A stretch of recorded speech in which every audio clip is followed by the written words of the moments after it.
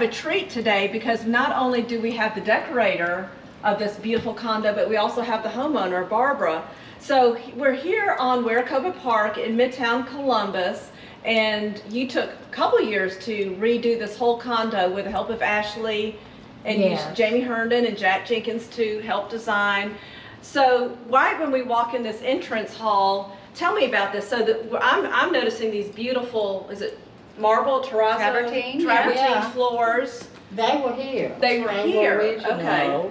Original to the design. I think, Marla, that Barbara's done a wonderful job of keeping the good bones that this condo had, and of course with the help of Jack and a little help from me. So when you come in, there's lots of the original still here, the original character here. We just tried to enhance it and turn it into Barbara's home. And what I love is this door knocker. And you were saying that this was from your home on Carter Avenue. Yes. And you wrote into the contract that it comes here. So it makes such a statement just right when you walk in. I bought it in Siena, Italy. Okay. Probably, I don't know, 6 or so years ago. Okay. Maybe longer. But anyway, I wanted to bring it with me, so I did put it in the contract. And then what I love too, John was talking about the urns and the bench belong to your great-grandmother and his great-grandmother. Yes. So then you've got a little piece of each of you right when you walk in from the porch. Yeah. So when you bought this condo, this was a half wall, correct? Yes. And then whose idea was it to make it a taller wall so you could put a mirror and kind of have more definite hallway zone? I think it was actually in Jack's and mine. I couldn't tell you whose idea Jack it was. just is not a big believer in half walls. Right. Because it really does define this whole space, makes it more into a room, because before, yes, it just flowed into the other spots. And out the end, which was kind of cool to look all the way through, but it turned out that with what Barbara owned, we needed room to put it, and it also makes the entrance into this spot a little bit more intimate, and I think that's... And then just a little bit of wallpaper, so it's not overwhelming the space. You don't have it on all the walls, but just adding a little bit interest to have the mirror there. And then tell me, what are these? Those are Pam Tidwell's porcelain. She just does exquisite they're porcelain. Beautiful. And I love them. And it just adds such a little bit of interest right when you walk in. And our pop of color, pulling our coral through, and gives us a little bit of a little hit. Yes, it sure does.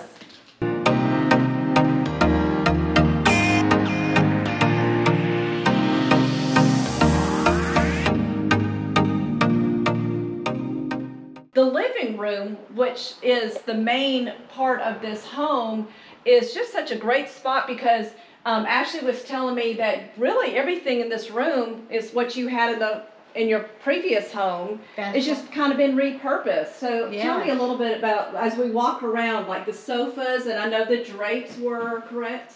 Yes, the drapes, we just had them remade to fit these windows. But everything basically was just picked up and moved. Because the drapes, the detail here that matches the curtains, matches this sofa, and then this material that matches that sofa. It's just, And then what else did you do? So this room, we really, again, this house has such great bones, but in this room, we just did an update on the fireplace. Okay. This is a Francois and Company mantel, which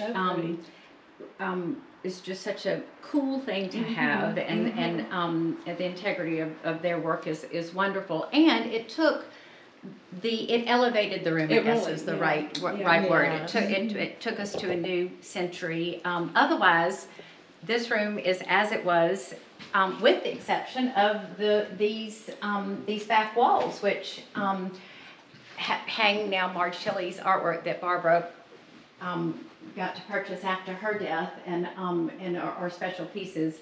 But this is basically taking space that was not needed for her in this room, and on the other side of it, when we get there, y'all will see that these are storage closets and a pantry, and but gave her more room for her artwork. She has beautiful local art. Well, it is fun seeing Marge Tilley again on either side because, you know, Southern Views has visited your home and you've got some pieces, and we did Lisa Rain's house. She did some pieces, and I mean, it's just a whole nother look to her, but it does add so much to this room. And then I love this painting over here of your two boys. Done, and tell me the name of the artist. Rebecca Rich. Rebecca Rich. And this was done in Macon, where my mother grew up. This was my great-grandparents' home, and that was a gazebo. And these are picture little paintings of the house was called Overlook, and my grandfather grew up there. Okay, so that's special to have that painting of your boys in your family home. Yeah. And then I love also too, Ashley, how it's just a neutral color on the walls, just so that everything just pops against it, and a neutral carpet against the darker hardwood floors, which allowed you to just bring in her furniture and her drapes as is and just repurpose and reuse. And go ahead. Well, I was just going to say that when you buy it well the first time, it seems to travel with you. So.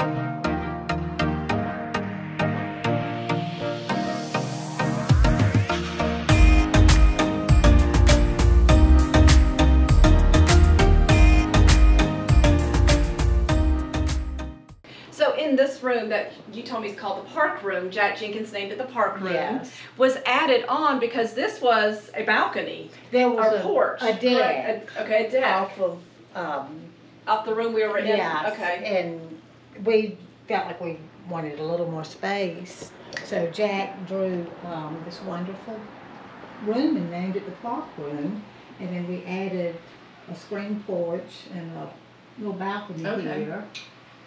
And then these are Peggy cypress. Yes. And this in the ceiling and all that. And then this wonderful zoo pan, you told me that was your mother's. That was my mother's father's. Margaret Lewis. She had such great style and such beautiful things, and that just really is the showstopper for this room. And then Ashley, you were telling me, so the theme also throughout is black, adding some black. Black accents, you're right. So tell me about that, because I see a black table and some black lampshades in here, but like the other room had black also. So the doors to the original house were black, and the kitchen was originally black, and it was something that Barbara and John were both drawn towards, and we kind of ran with it.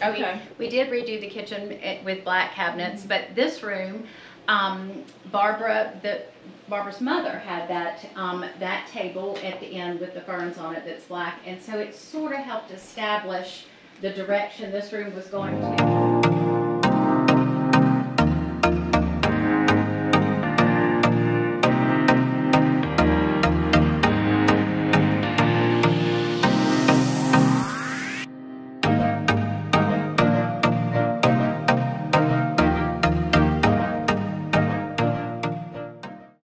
So this room is such a warm and cozy room, and then to me, one of the reasons why it is this color on the wall.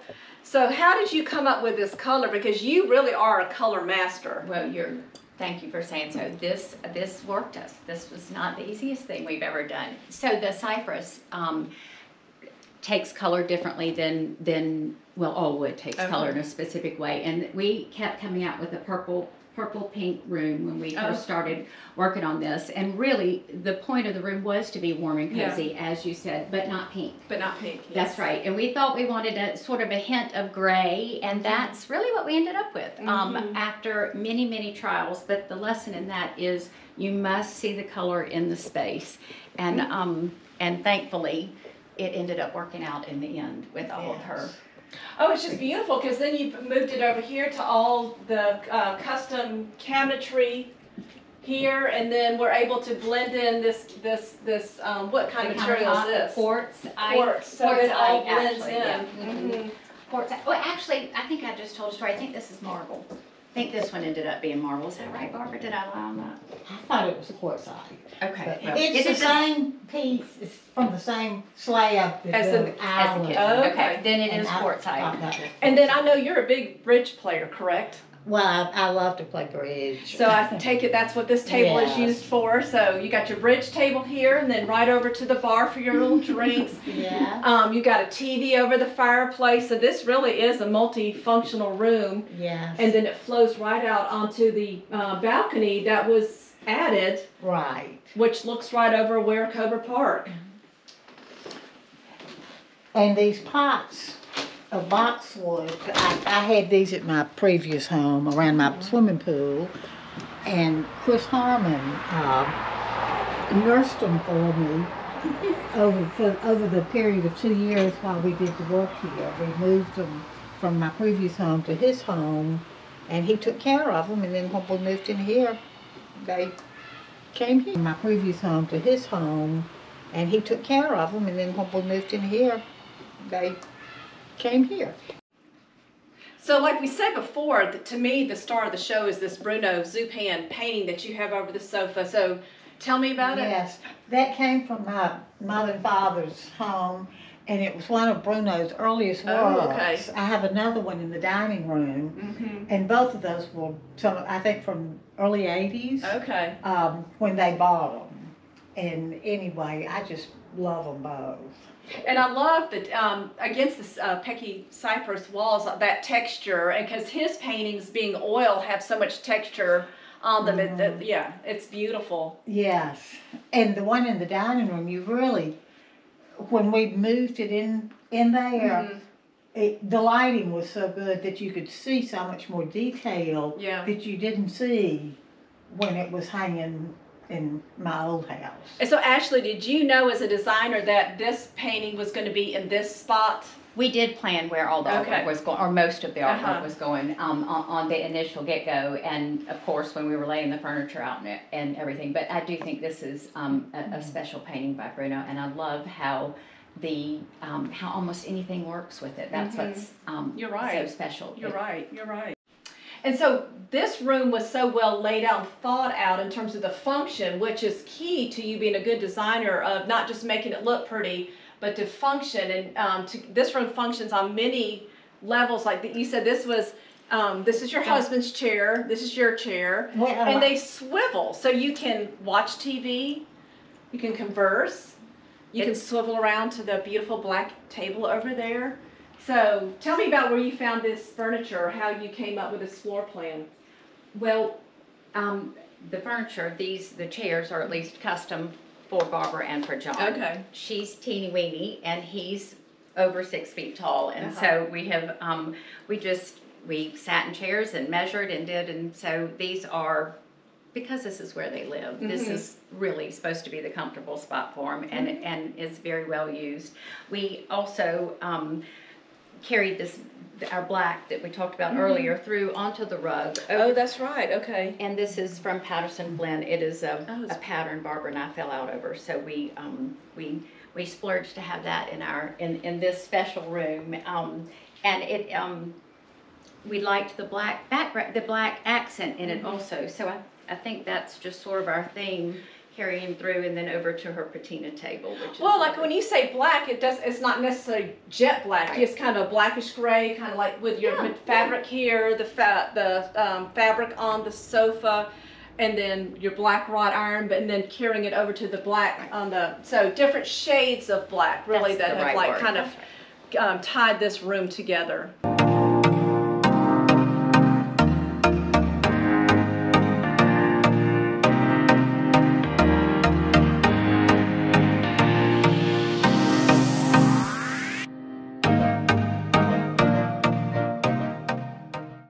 The dining room, which is off the first room we were in, the living room, is just a beautiful mix of contemporary framework with lots of family pieces in here. So just going around the room, you were saying this was your great-grandmother, your grandmother. This is my grandmother's dining table, and I have 3 more leaves downstairs that can go in it, so I guess it could have been huge. Huge, yeah. And she had a large dining room in her house in Macon. Okay. So Ashley, when you were going through the storage unit that she had after she had moved, all this was in there. Yes. So except John's piece. Except for John's piece, which has the silver in it. So did you immediately know what was going in the dining room when you saw this space, or was it kind of moving things around that were, because some of this is not traditional dining room pieces. You're right. But you know what, Barbara had used this in had you used this in I had this in my house on Florida. In your dining room? In my dining room. Okay. And it came from my mother's house in Harris County. Okay. And I had really gotten it to give to my son and daughter-in-law who live in California. Okay. But we never could figure out how to get it to them. Okay. So I just ended up keeping it. Yeah. So instead you inherited it. So he lost it. So Ashley, when you saw this painting, did you immediately know that this was going to go on this wall in the dining room? We did. We planned for that, and the piece, of course, the scale of all that is what works so well in this room. And it's a Bruno Zupan. And this painting was over this piece in my old house. Oh, okay. Okay. I actually just moved all of this. Okay. There you go. Make it is. easy. And this was, you were saying, was your That was my grandmother's silver service. Yes. And then these chairs were your mom's. They were my mother's. French provincial style. Which works well with the sideboard and it really does. Several other little pieces that she's got. And then we threw in a contemporary chandelier. And a contemporary chandelier. Try to move us. And it's black, so you're kind of tying in some of your black accents along with these. Tell me about these sconces. You've got 2 here and then 2 on the other side. They're fabulous. Well, thank you. They had sconces in here. It was wired for it already, so we just kept it. And there are actually 2 going into the kitchen, which sort of makes that hallway feel warm, and again carries our black gray accent through. And sconces just warm the space up. They just give a glow and are not the harshness of overhead light. So well, what's nice too is to have that mixture of lighting on different levels. So you've got a chandelier, you've got sconces that add lighting on a mid-level, and then you've got your overhead lighting to add lighting up there. And then this piece was painted by Allison Wickham to match this mirror, correct? Yes. So was this in the storage unit as something separate, and you saw that this needed, since you had this wall put up, it needed a piece of furniture for this this wall? reason I think we did the wall because I wanted that to fit there. And I had those 2 pieces in my other house too. But the cabinet was not painted. Okay. My sister had gotten the mirror and the cabinet for me years ago from France. Okay, it's beautiful. They're both old. And of course, again, that wall sort of encloses what was originally a very open space and is still an open plan, but it makes the dining room more intimate. Well, it makes it feel like a room before there was not a separated room. That's right.